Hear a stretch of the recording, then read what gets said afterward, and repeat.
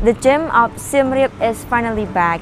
In the previous series, more than 10 experts from different sectors took the stage and provided us with insights into potentials, challenges, and resolutions to unleash the province of full capacity as a popular tourist destination.